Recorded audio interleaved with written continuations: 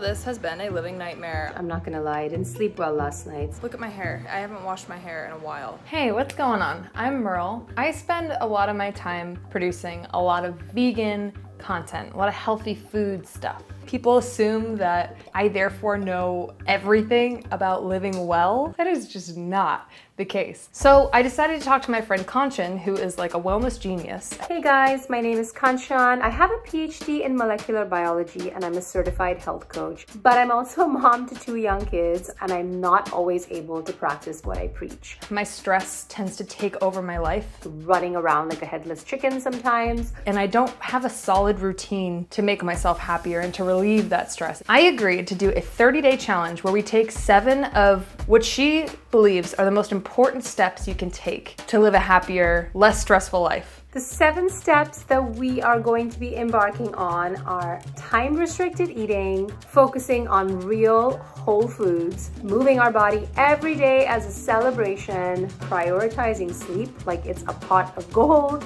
honoring and managing stress, mastering our mindset, and paying attention to primary foods, the things beyond our plate that nourish us. So for the first week, we're gonna start by focusing on 1 of the 7 steps every day. And then after that first week, we're gonna put all of them into practice every day for the rest of the month. How do you measure your happiness? The most important thing when you're considering how to measure your own happiness is to make sure that you're measuring it against yourself. So what makes you happy or what well-being looks like to you is not going to be what it looks like for other people. Kanchan and I are gonna be taking the Oxford Happiness Questionnaire. Tally this up and let's see what happens after 30 days.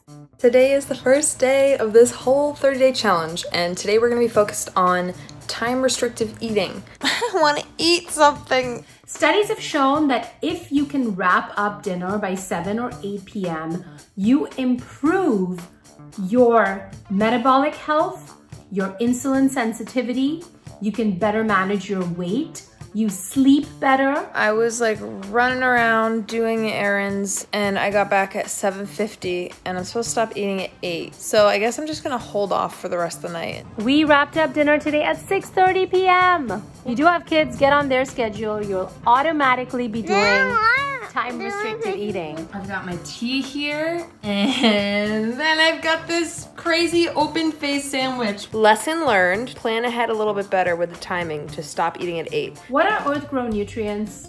Things that grow from the earth.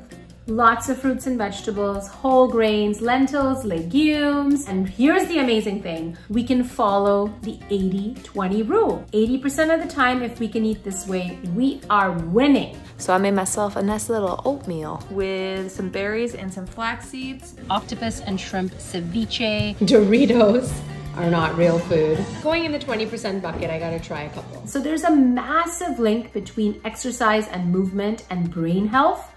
And hello, happiness. Exercise for me is one of those things that if I'm on a good routine with it, I'm really excited about it and it makes me happy. But if I fall out of routine, I really enjoy falling out of routine. And I'm on like a couple months of not doing regular movement. So today I'm gonna start with yoga because my hips are super tight because I'm working from home all the time now.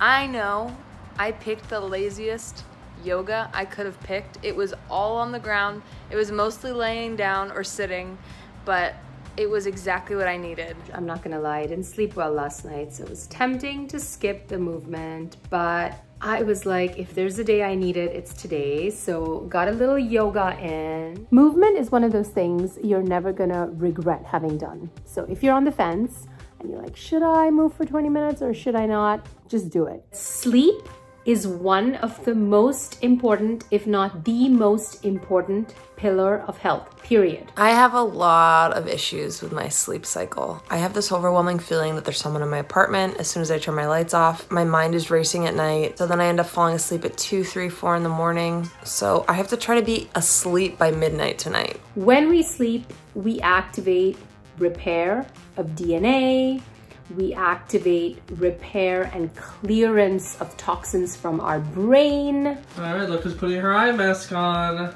earlier than usual in the night. Ah, a classy and beautiful princess. Good night. Good night.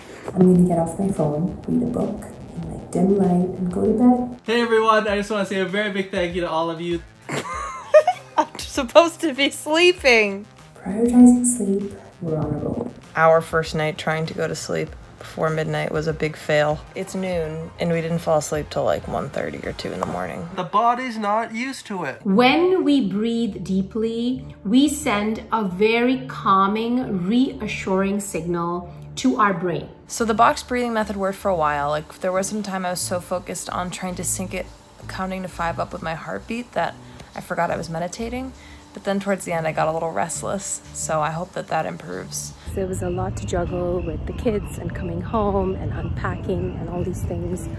So I decided to bring myself out for a walk and to knock out movement and deep breathing in the same breath. There is no success or failure in meditation. Just sitting with yourself, becoming aware of one's habitual thought patterns, just observing. It feels weird doing this by myself. It feels weirder doing this on camera. I'm gonna do it anyway. I'm grateful that I have the tenacity to pursue my dreams. My resilience. I am surrounded by incredibly supportive friends and family. My optimism. For my health and the health of those I love.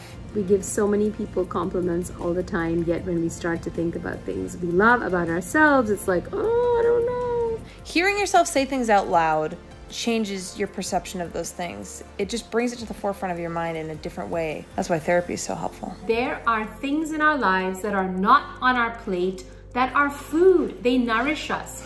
These can be our relationships, our work, our hobbies. For starters, I called my stepdad a little earlier today, who hasn't been feeling so well. I already feel good about it. I am going to show some love and attention to financial independence and financial security as a creative, a creator, and an entrepreneur.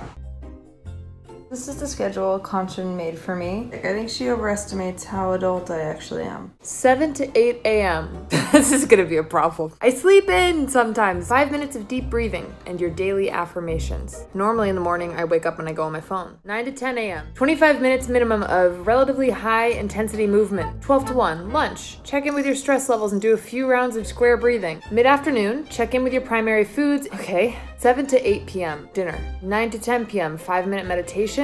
11 to 12 a.m. off screens, unwind, go to bed. I'm gonna try and then maybe adapt it in a way that works for me. It's already 11 o'clock. I haven't even started yet, but I think I might just force myself to do some of the deep breathing and then take 25 minutes to just do a quick yoga and do the other stuff as it comes.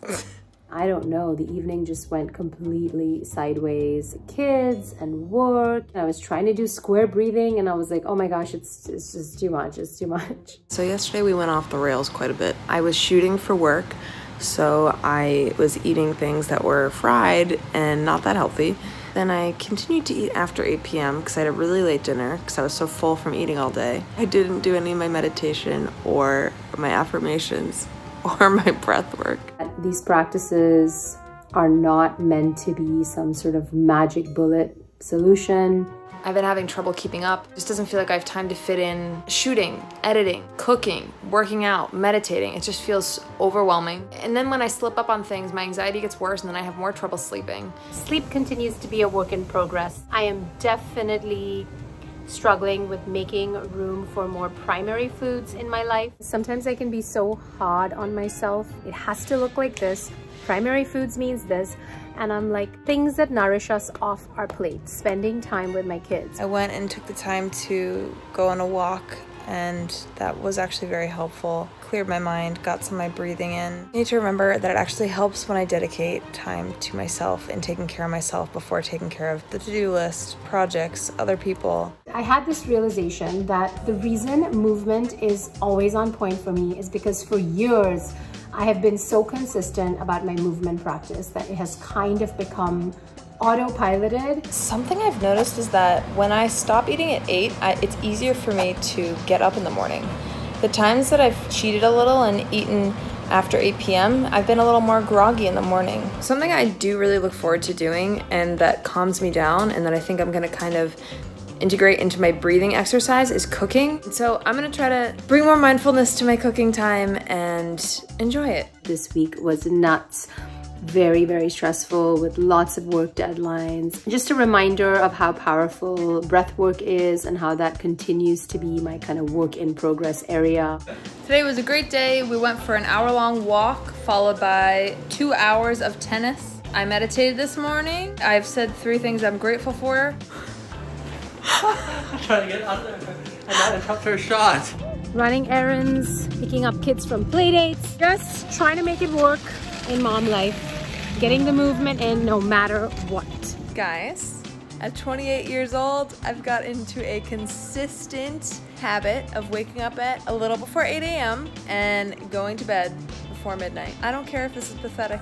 It's a big deal. The deep breathing, meditation, affirmations happening this morning. Movement is happening, no problem. Sleep is happening because we're on the kids' sleep schedule. Having moments where you just feel so happy, you could scream or you could roll down a hill or you just can't keep it in your own body. That is so important, but it should only be one part of what a holistically well life looks like. I decided to spend my night talking to my best friends. I miss so much and making time for them instead of working on work. I'm really happy. I feel more connected to them. It might mean authentically connecting with people, even if it's not a fun conversation, even if you're crying, if you're stressed, if you're sharing, that's still an incredibly meaningful part of life. I really am feeling it in my bones now, like how important it is to just enjoy these practices regardless of what kind of end result they're gonna give you. I think the goal isn't to be happy, it's to find what makes your life meaningful and learn which tools can help you get there faster and healthier and maybe with a little bit of a sense of humor. And just try to be nice to people along the way, because we're always gonna find challenges, we're always gonna find obstacles. But projecting an image of perfection is a lie, because nobody has it all figured out. We can do things for ourselves that will help us be happier, but the reality is if we are only focusing on our personal happiness and not also working to make our society and the communities and the spaces around us more fair, then we're actually not going to be able to feel the full level of happiness and full level of well-being that we're striving for.